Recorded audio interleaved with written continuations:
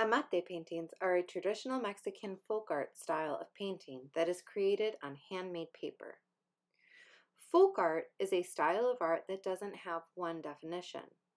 According to the Museum of International Folk Art, generally it is handmade, may be decorative or useful, but importantly it is traditional, reflects a shared cultural aesthetic and social issues that is for the people.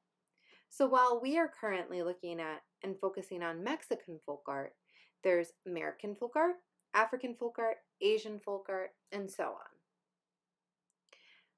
Amate paper is made from the bark of fig, nettle, and mulberry trees in San Pablito, Mexico.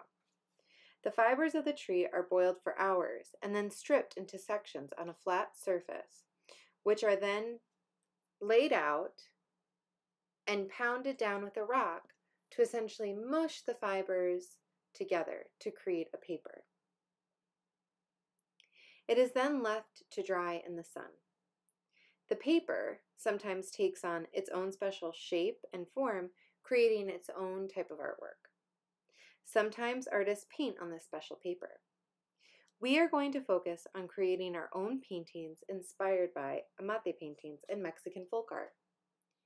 First, we need to look at some details and identify some of the special aspects or characteristics we see in these Amate paintings. When we look at these paintings, we want to notice and observe various characteristics. So, first, most of these paintings include a border. This border could be a pattern or a very consistent line that goes all the way around the painting. Next, we notice how there isn't a whole lot of perspective. While we can tell that the artists are trying to depict a sense of space, overall the space is flattened. However, we can see particularly on the buildings that there is a use of 1 or 2 point perspective. There's usually a lot happening in these paintings. It is often depicting a day or occasion within a village. For some, we can see that the artist is referencing harvests, a wedding, or a rodeo. We can also see that one piece may be more decorative as it depicts beautiful birds, like here. While the paintings may not have a lot of details like faces or folds in clothes, leaves on trees, etc., we can still see a lot of detail through the use of pattern and lines. Notice how the artists have used repetitive lines, colors, and patterns throughout their work. Lastly, and probably most notably, is the use of color. Here we can see tons of beautiful, bright, vibrant colors.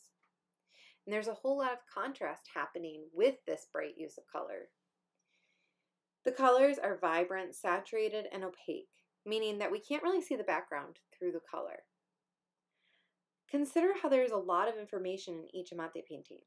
The artist is visually telling a story about a certain day, and as we can see, there is a lot to tell.